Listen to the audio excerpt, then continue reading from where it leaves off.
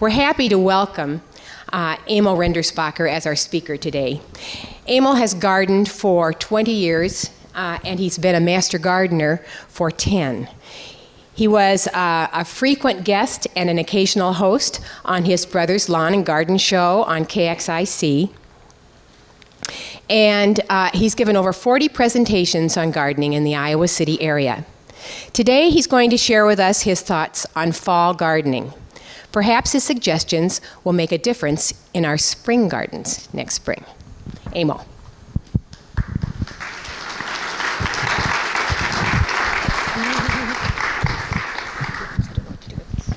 As Melanie said, I've been gardening for about 20 years. I'm a passionate flower gardener. And this is my passion, but gradually my brother, Ed, has convinced me that I need to know more about woody materials. And so he told me last year that in 5 years, Emil, you won't have any perennials. It'll all be dwarf conifers in your garden. Well, we'll see. At any rate, I garden on an acre and a half north of Iowa City. I have lots of flowers. I've planted over 50 different varieties and trees and shrubs. So it's a fairly large garden. As I get older, I wonder why I have such a large garden.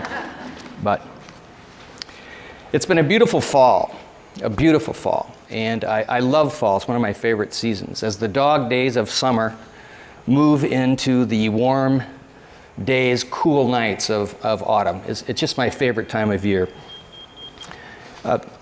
For me, fall is about serious planting, serious soil preparation, improvement, some garden cleanup, and getting ready for spring.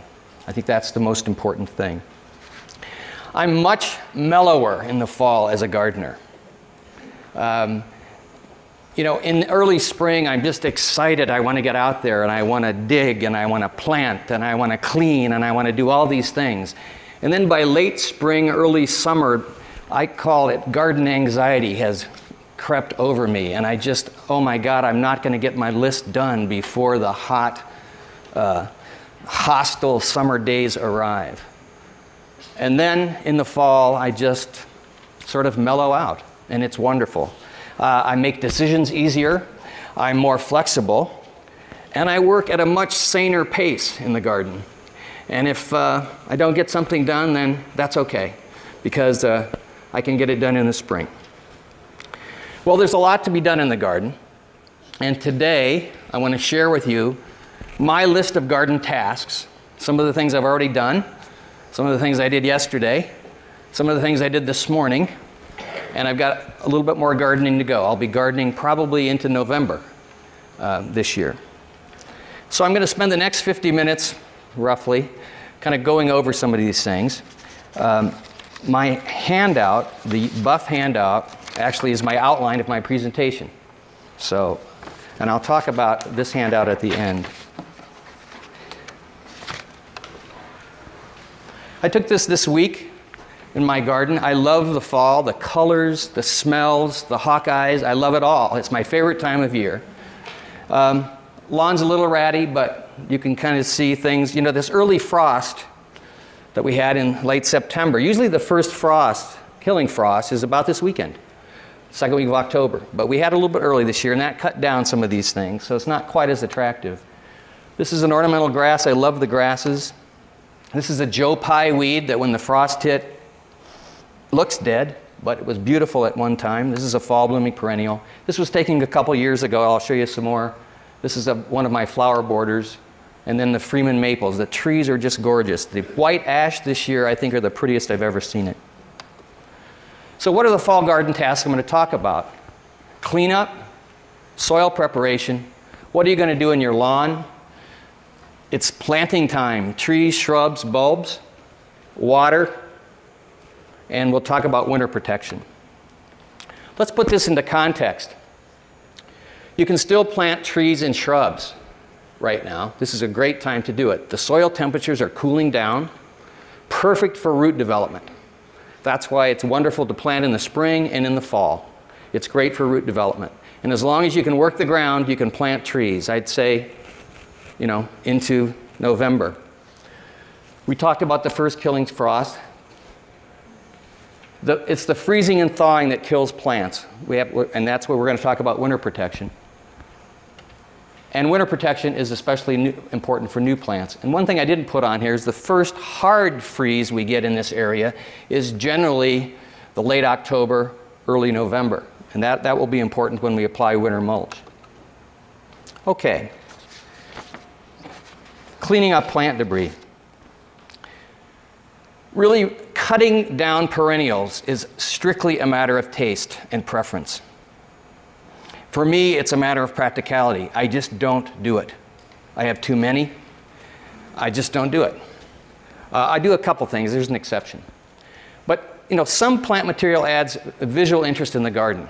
Ornamental grasses, cone flowers, and also provides shelter for birds, food and shelter for birds. And so I just don't cut much down. Also, I think spent foliage provides insulation for certain kinds of perennials. Mums, for example, ferns, some asters. I would not cut that material down. And then removing seed stalks of self-seeders reduces weeding. So if there are things that are voracious seeders like asters and coneflowers, and you want to cut them down because in the spring you will have 1,000 times that many, then that might be something that you do. I want to show you 4 slides I took about 3 years ago. I have a perennial bed that's 120 feet, kind of a semicircle behind my house. And I want to show you, I want to garden all year round. I want to see this garden all year round from my windows. I want to see it in the winter. I want to see it in the spring. And so I start with early bulbs. I go to a little bit later in the spring. Later in the summer, you can see the coneflowers are coming up. This is in August. You see the rattlesnake master here. This is the grass called blondo. You can see the hardy pampas grass in the middle. And here is after the first hard freeze. So the plant material's kind of gotten brown. I like it. Then here it is in the winter. Visual interest rather than just flat snow. Now you notice, oh, you don't see any. There's a few dwarf conifers in there, compliments of my brother, which also provides winter interest. Okay. I don't remember planting this. I say this to myself all the time in the spring. And this is an example. I didn't plant any of these asters. I took this Tuesday. This is the front walk to my house. These are self-seeders. This is a purple dome, I think, aster. They were planted in my back bed, and you can see, I mean, they're everywhere. The deer like to munch them down. They kind of keep them under control. But they're beautiful. They're still blooming now. But this is an example of something that if you don't want this many of, you should pull them out or cut the seed heads off this winter. Okay? Continuing on with cleanup, I do dispose of diseased foliage, particularly on iris. This is very important. They have fungal diseases and also this iris borer. And if you've ever had iris borer, you know what I mean, that you want to clean this up now because the eggs, the critters deposit the eggs in the dead foliage. And if you can get rid of that stuff this fall, then you won't have this problem. I dug up all my iris last year, and it was a monumental undertaking, and it was awful. I never want to do it again. And so I always cut my iris back, almost all the way to the ground in the fall, and get rid of that foliage. Also, vegetable refuse, particularly tomatoes plants, you need to get rid of. And I suppose you could bury it, burn it, or those of you who live in town, send it to wherever they send stuff that you bag up. Okay? Don't prune subshrubs. Subshrubs are things that are shrubs in other parts. They're not quite here, like artemisias, like Russian sage, butterfly bush, the buddleia. Those are kind of subshrubs. So you don't want to prune those off because they grow from, if we have a milder winter, you can get some growth on those from some of those stems. And don't bag your leaves. Recycle your leaves in your yard, please. When I moved to my new house, I had no trees. I had 1.5 acres of no trees. Okay, so I had no leaves. And I still don't have very many leaves. And so I get leaves from my friends in town. I give them bags, they rake them, they bag them, and then they give them to me. There are 2 people in this audience that have given me their leaves. I appreciate that, because then I use them as compost in my garden or as mulch. So what I would do with the leaves, chop them up with a mower, with a weed eater, with a shredder, either compost them, till them in to your gardens, or mulch with them, okay? Oak is the best, but if you have maple leaves, you really need to chop them up because they'll really layer and kind of form an impenetrable barrier, okay? So chop them up. And you get kind of a 10-to-1 ratio on this. So I rake my leaves in a pile, I just run my mower over it several times, and it'll reduce it by, 10 times. Okay, so that's important. Okay. Example of iris foliage. Needs to be cut. I pull that off, I cut it back all the way to the ground, I clean it up really well and get rid of it. I have a burn pile, I'm in the county, I burn it.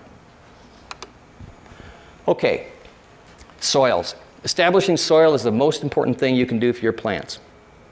Very most important thing. You should spend time on this. I preach this every presentation I give. I love to watch the Victory Garden on TV because that soil, they just go in like this and all the way to their elbow. Beautiful soil. They don't even have to use tools. They plant everything with their hands. Well, I'm sure that guy didn't do that. I mean, he had a crew do that. But the soil is, if you spend time on it, it's going to pay you back 100-fold. And fall is the best time to prepare soil, to improve and prepare soil, because fall tillage helps control insects and diseases that overwinter, like black spot and things like that. The freezing and thawing of the dirt improves the tilth or the aggregation of the soil. So that's important. And then also areas that you prepare in the fall dry out quicker.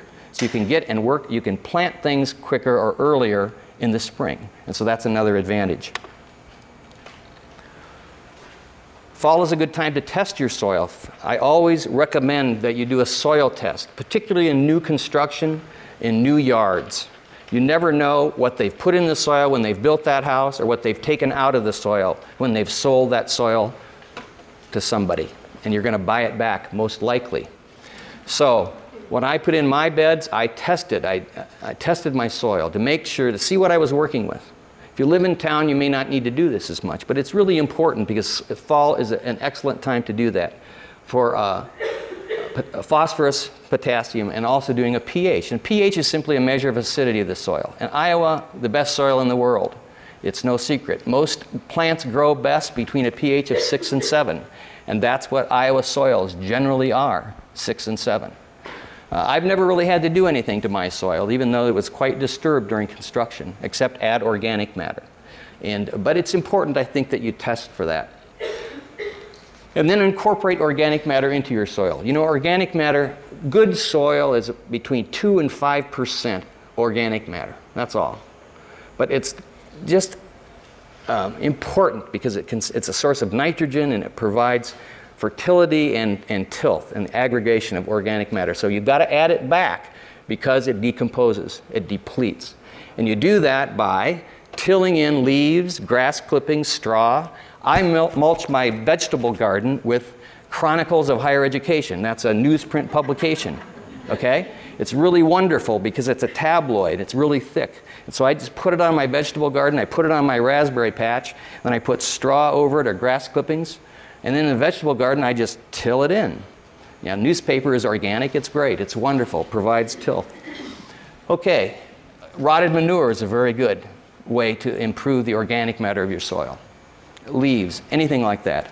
So if you're preparing a new bed, vegetable garden, you can till that stuff in. If you're in flower beds that you don't want to dig stuff up, you can mulch with it. Okay? And always, always add organic matter when you plant things. I compost all my garden waste and much of my kitchen waste. And so I always have compost or manure, well-rotted manure available. So whenever I plant something, I put compost or manure into that planting hole. I'm always replenishing the soil in my garden. It's very important. And the other thing you can do, especially in a vegetable garden, is plant a cover crop to improve the soil and prevent erosion. My brother Friday, I talked to him on the phone. He was planting annual rye in his vegetable garden because he had some left over. But you can use winter rye, winter wheat, I suppose. You know, that is a winter crop. It germinates. The seeds germinate about 33 degrees. And so if you're going to plant it, you probably should do it pretty soon. But it's great because it helps with weed control. And also then, in the spring, you just till it right in. Provides tilth, a source of organic material, source of nitrogen. It's wonderful. Okay. No poet I've ever heard of has written an ode to a load of manure. And somebody should, and I'm not trying to be funny. And this is, I think, really important because manure is a wonderful product. I love the sweet smell of the Iowa countryside. I'm thinking, ah, yes, it's gold. It's black gold. So, okay, now we're going to talk about preparing new beds because this is a perfect time. This is that 120-foot long perennial bed I was telling you about. And 2 years ago, I decided I was going to double the size of it. And so this was taken in the fall 2 years ago. Now, when you're preparing new beds, this is what you need to do. You have to remove the turf if it's in turf. And I round things up. I don't have a problem with using Roundup. I think this comes from my brother. He's an expert in it, so he's taught me well. And so I round up my grass and do it that way. You can smother it with a cardboard or plastic, or I know that we were talking at one of our meetings about you can also just dump dirt and compost and things like that on top of turf as well. That will kill it. And then you rototill the area or spade it to a depth of 6 to 8 inches. This is what you're doing. You're trying to get rid of the, if you don't strip the sod, which I don't, it's too much work, I just kill it and then I rototill it, okay? And then I'm going to add soil amendments. And that includes compost, leaves, grass, clippings, manure, peat, something like that. And I also, in my beds, add soil, topsoil, because most of my beds are raised because I have a drainage issue. So I raise mine up, and so I have to add more dirt on top of that, okay? So you add your amendments, it's like a recipe, and then you rototill it again. You're mixing it up, okay? And then if you don't add manure, you should probably put in some dry fertilizer of some sort, like a complete fertilizer, like a 10-10-10, and then rake it in, okay? And then you leave the soil rough. Don't over-till this because you don't want it to blow away during the winter, okay? So it's just nice, because the freezing and thawing action will break that down, and then water it well. You could plant a cover crop if you want. In some of the areas that I'm not going to get into right away, I might put oak bark, shredded bark on top of it, just because I won't get in it right away in the spring, and that kind of keeps the weeds down. So visual aids here. Here's this bed. I killed it with Roundup. I don't have a lot of courage at first, so I start very small, and gradually I just start getting big swaths of Roundup. So I started killing it, brought in my amendments. I used manure and topsoil in this. You can see how it's raised. And then you see this board here? This is really important. I always work in my beds. I never walk in them. I walk on a board, a plank of some sort. I have various lengths of planking. And you've worked really hard on this soil to get it really nice for those plant roots. So don't start compacting it, okay? And so I would work with a board. Here's the same bed then in the spring. I got into it really early. You can see the other task of this, after I did this half, is then I renovated this half by digging everything out of it in the spring. And then you can see this big pile of dirt here, or manure. And then I was starting to renovate the other half of it. You can see I've planted it. Okay. So those are new beds, preparing new beds. Let's talk about lawns. I fortunately have a great lawn person in my family, and so he takes care of my lawn for me. But I've talked to him a lot about lawn care. It is too late to seed right now. You really need to seed a little bit earlier. But it's not too late to sod. They've been sodding on the Pentecrest of the Capitol, or the old Capitol, last week. Yesterday, my new neighbors, the new house next to me, they sodded their yard. It's not too late. You can sod until the ground freezes or till it snows. I've seen people sodding in December before. But it's a good time to aerate your yards. You can do this now, you can do it in the spring. I prefer to do it in the fall because of the plugs that you get. I don't like to tromp around them in the spring. I'd rather do it in the fall because by the spring they're gone, okay? And it's really important to aerate. You can do this yourself, you can have it done because plants need oxygen. Your roots need oxygen. And one way to do that is to take these plugs of earth out, and that helps the oxygen get to those plant roots. You can spray for broadleaf weeds now until mid-October. Your last fertilizer after last mowing in late October or November, probably an application of nitrogen for the most part. And then, of course, mow as long as the grass is growing. My grass, the rain yesterday, I mowed yesterday. I'm going to have to probably mow several more weeks. Your last mow should be shorter. I'm mowing right now at 3 inches. I'll probably cut it down to 2, maybe 2.5. I don't know, depending on your yard. I have a tall turf-type fescue yard, not bluegrass yard. But it sort of depends on your yard. But it's very important because if you leave your lawn high, you're going to be susceptible to voles. Lee and I were talking about vole damage earlier, but also snow mold disease, which is really a nasty thing. So if you leave a lot of debris in your yard, leaves, or a high yard, you're going to get some of these fungal diseases in the winter. Okay, let's talk about planting trees and shrubs. It's best to plant evergreens usually mid-August through mid-September. You could do it now. I did it last week. You don't want to get too late because what happens on evergreens is once the ground starts to freeze, then those roots are going to take up enough water to keep the tree sort of in moisture, and so you're going to get desiccation. But you probably still could do it, but you need to really water them in good. But deciduous trees and shrubs, these are the kinds of trees that shed their leaves every fall. This is a perfect time to plant, and you can plant as long as you can work the ground, I would say into mid-November or early November. Let's talk about how to plant a tree. First of all, you dig a large hole, and you dig it only as deep as the root ball, and twice as wide. Most tree roots grow out, they don't grow down. And so it's important that you dig, the wider the hole, the better you're going to be off, okay? Prune sparingly. Don't prune new trees. People they want to limb these trees up. You don't need to do that. Trees need these limbs to establish girth and to establish the roots. They need to photosynthesize, so they need all the leaves they can get early on.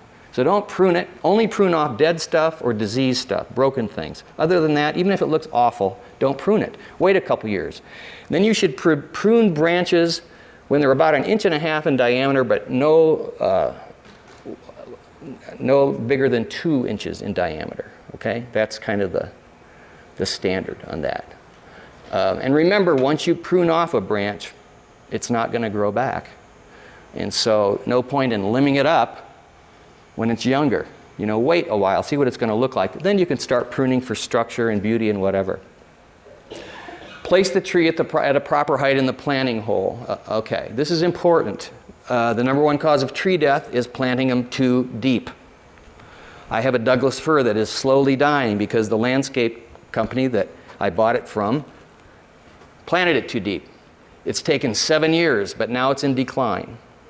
My brother and I did a landscaping job last spring and this fall where they planted all the trees too deep. We replaced every one of them. And when you dug it out, it's very easy to see. So this is really important that you monitor this. Okay. If you've got this, you're going to have a lot of nursery sales now. And that's good because it's a good time to plant, so you can get some bargains. You're going to get balled and burlap stuff now. You're going to get container-grown things now. So it's important when you plant that you take the soil away from the trunk of that tree and see where the basal or the trunk flare is. And that's where the trunk, I'll show you this in a minute, that's where the trunk starts to come out. The first root comes out.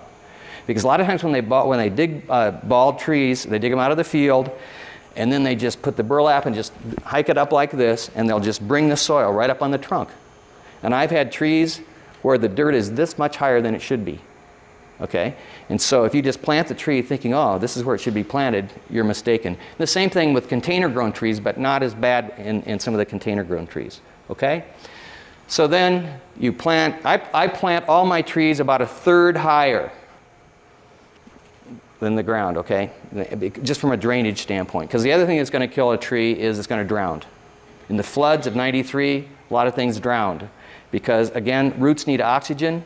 Water sits on a tree, around a tree.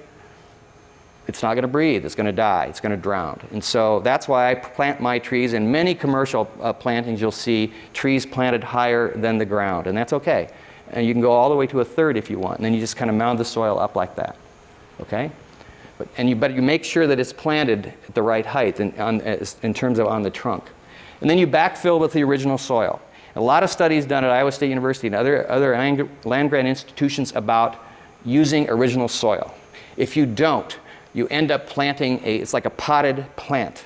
Okay? So you dig, we've got clay soils in Iowa, so you dig a hole, a wonderful planting hole, and then you fill it with all this really nice rich earth that you bought. Okay? And so the roots, you're going to plant that tree, the roots are going to say, and they're just going to shoot out, and then they're going to hit that clay and stop. It's like a potted plant. Okay? So use the original soil. The tree is going to take a little bit longer to establish, but it's going to be healthier for it.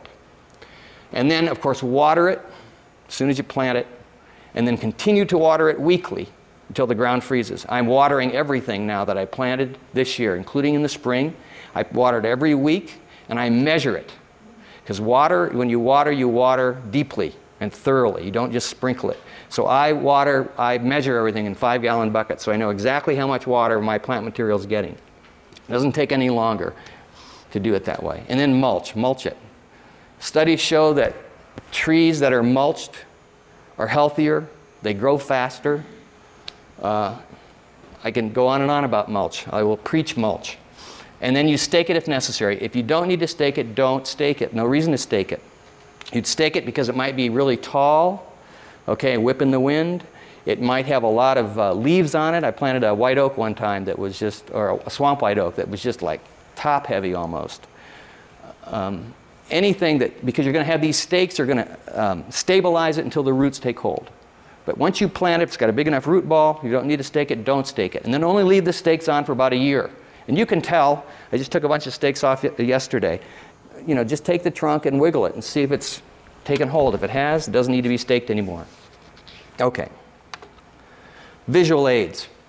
Well-set tree root ball. Look how wide the hole is. Now, if you end up digging your hole too deep, then you've got to fill it back in here and tamp that soil down because you don't want that tree to settle. This is planted slightly above grade. I would plant it even higher than that.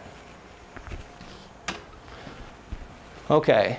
And then you want to mulch it. You don't want to, here's the trunk flare. So you want to make sure this is right there. The first root comes out here. Okay? And then mulch it. You don't want the mulch to touch the trunk. Here, I planted this beech tree a couple years ago, and I took these slides. I did it by myself, so I used a little two-wheeler to get it out in the yard. And then my brother taught me this trick. So I have a big tarp that I lay out. So I keep my yard kind of tidy, and so I don't have to get any more soil. I dig the hole. I put all the soil onto this tarp. I use a spade. That's my gardening tool of choice, no matter what I'm doing. This is the spade I use. Shovel to kind of clear out the hole a little bit. But you see, I've got it wider than it is deep. Okay, and this is clay. Oop, I just lost my mic. Okay, now to ensure that I don't plant it too deep, I have this bamboo pole that I just put across the hole so I can kind of see what I'm doing and making sure that the ball isn't too deep. I filled it in with the original soil. Notice how clean that carpet of grass is. And then I've mulched it. So